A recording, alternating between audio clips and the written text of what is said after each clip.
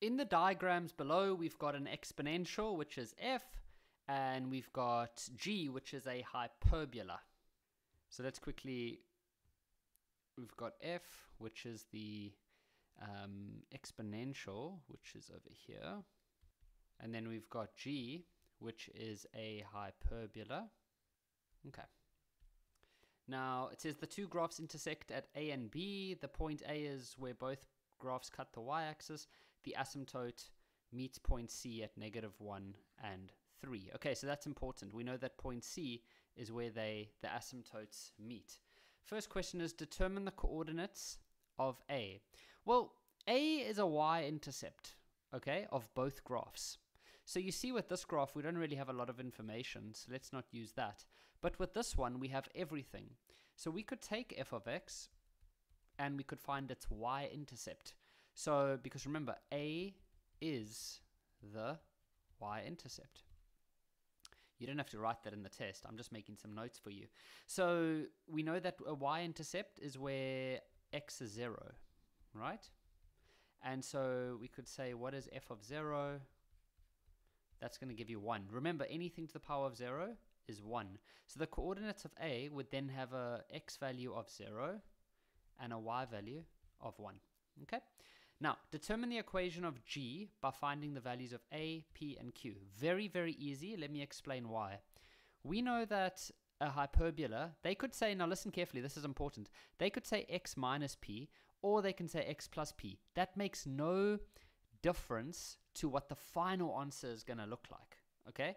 To what the final equation is going to look like.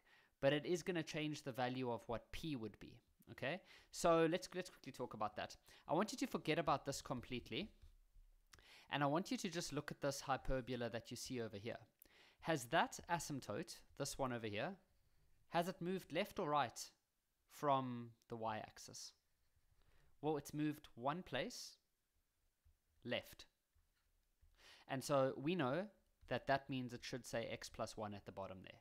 It's got nothing to do with whether they used a plus or minus. We know that if the asymptote is moved one place left, then that's what this should say. Then we know that the horizontal asymptote has moved 3 places up. Okay? And so we know that that should say plus 3 over there. Now we can look at the equation that they gave us, and we can just make a comparison. So they already had a plus here, and we have a plus here. So then we can simply say that P is 1. P must be 1. Q must be 3. And then A we're still going to go find. Okay.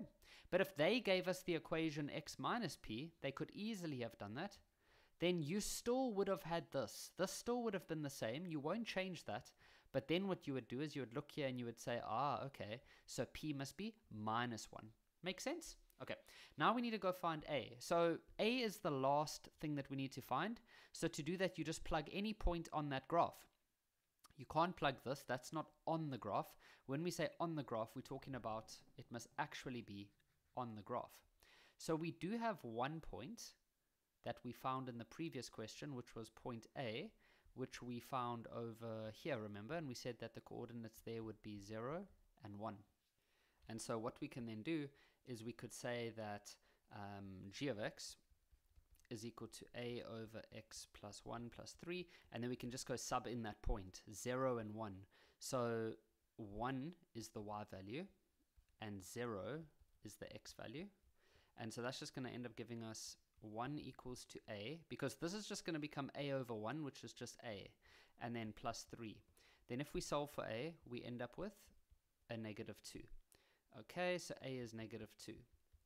A equals -2. So let's just go write out their final answer now. So g of x is equal to, okay, no, that's not going to be enough space. Okay, so the answer here would just be g of x is equal to -2 over x plus 1 plus 3. This question says, determine the f of, okay, they meant determine the equation of the inverse, which is this, and write it in the form y equals. Okay, so they want the inverse of that. Now, we're just going to go write it as 1 over 5x. Now, we know with inverse, what do we do, guys? We switch x and y around. And also, I want you to know that this is an exponential. What is the inverse of an exponential? Well done if you said log. Right, now we need to be able to convert this into log form. So we know that we want the y, so that's the exponent. Now you see that this number here is the base. When you turn it into a log, that's still going to be the base. Okay, and then you're just going to put x like that, and you can write it like that. And so there's the answer. They said, and write it in the form y equals, well, there we have it, y equals log 1/5x. This question here says, sketch the graph and clearly show any 2 points. Very easy, because remember what we've learned. We've learned that when you do inverses, the x's and the y's change. So all that we actually need to do is we just need to go look at all the information that we already have about this exponential and just switch things around. So one of the things we know about this exponential is that its asymptote is y equals to 0. Because if I look at this exponential equation, if there was a part here like +3 or -2, that is your asymptote. So if there is nothing there, then you can imagine it's like a 0. So this line here, the x-axis, that is the asymptote. So that is the y equals to 0. So what will that become for the log graph? Well, that will just become x equals to 0, which is the y-axis. So we know that the y-axis is going to be the asymptote of the log graph. The next thing we can switch is this point over here. We see that this point over here is on the exponential as 0, 1. Now what will that become when you switch it to a inverse? It'll become 1, 0, which is over here. Okay, but now we're stuck because we don't really have anything else, and so we just need one other point. So what we'll do is we'll take this original equation of f and we'll just go find another point. So we'll make, for example, you can make x equal to 1, and that'll just give you a fifth to the power of 1, which is a fifth. So that means on the exponential, when x is 1, y is a fifth. If you then change that to be on the log graph, you would switch the coordinates around like that. So then you can go plot that point. So where is a fifth? Well, a fifth is the same as 0.2, so it's somewhere here, and then the y value is 1, so it's going to be somewhere over there, for example. Now we know that a log graph either goes this way, or it goes, wait, let's just get this right. So either that way, or it would, for example, go like that. So we know now that because this dot is here and that dot is to the left and above, then it must run, and we also said that this is the asymptote, so it can't go past that, so it's going to go something like that. You've got to know your basic shape. So we know that a log graph either goes like that or like that. Okay, and so there we have the log graph drawn. So we have the three things. We know that the vertical asymptote is there, we know this point, and we know the coordinates of, and we should actually fill in this coordinate. I forgot about that. What did we say? X is a fifth and y is 1. So remember that, guys, when you're struggling to draw your inverse because you don't have enough information, then you need to go find a point on the original graph and then switch those coordinates around and then plot that on the inverse graph. Okay, now where are we? Okay, so we finished that one. So now let's just see if we can neaten up a little bit over here. Now it says determine the values of x for which the inverse is bigger than or equal to -2. Now, you see, the problem is, on the inverse graph, we don't know anything about -2. And remember, this is our y value. So we don't know -2, and we don't really like to work with this log expression. Okay? I mean, you can if you want, but it's not always the most comfortable. So there's different ways we can do this, but what you must understand is that this is a y value. Okay? So what would that be on the original? Would that be a y or an x on the original? That would be an x on the original. So let's go to the original and put the x as -2. See, because now it's easy to work with.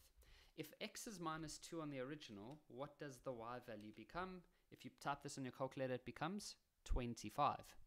So we know then that on the exponential, if x is -2, y is 25.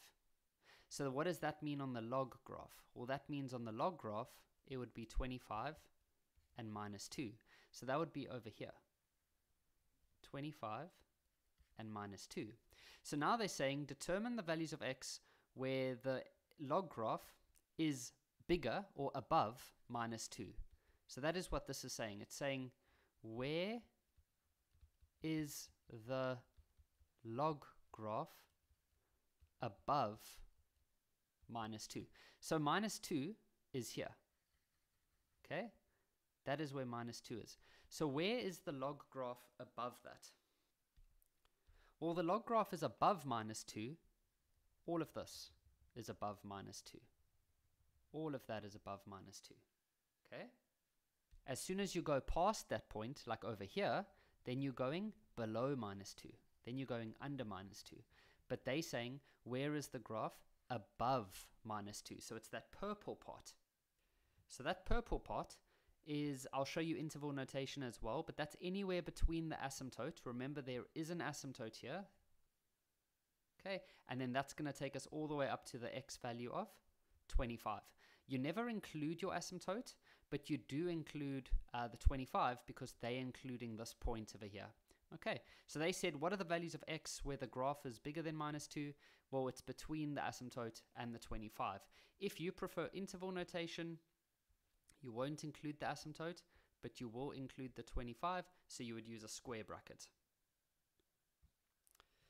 Now the last question says, graph H is produced when you shift graph G one place right and 2 places up.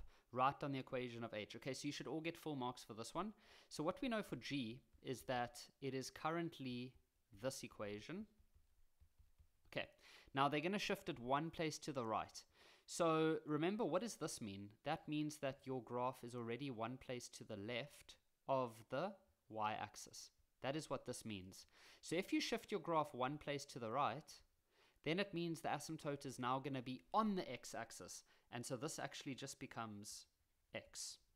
That'll just be x. It won't be shifted left or right of the y-axis anymore. And then shifted 2 units vertically downwards. So this, instead of saying plus 3, this would now say plus 1. Okay? If you want to look at a different way of doing this, you could have said that, and now we should change this to h of x. But you could have done it like this.